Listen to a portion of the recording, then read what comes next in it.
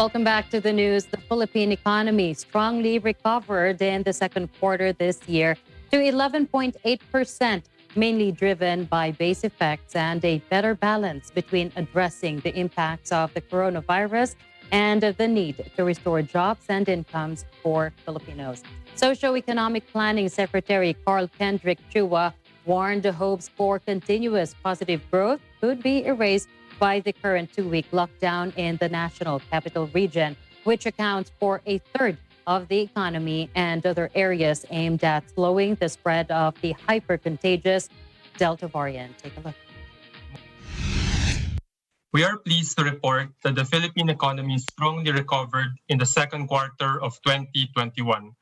The robust performance is driven by more than just base effects.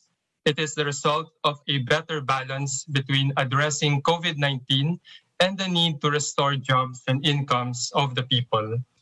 As reported by the Philippine Statistics Authority today, Philippine economic growth accelerated in the second quarter of 2021 to 11.8% from minus 17% in the same period last year. This is the highest GDP growth recorded since the fourth quarter of 1988. Prospects for a strong economic recovery in 2021 remains promising, although there are speed bumps given the ECQ in Metro Manila and other parts of the country. We are now better equipped to sustain continuous positive growth. So with the second quarter results, they are going to help us achieve our target for the year. However, it also depends on the outcome of this present ECQ.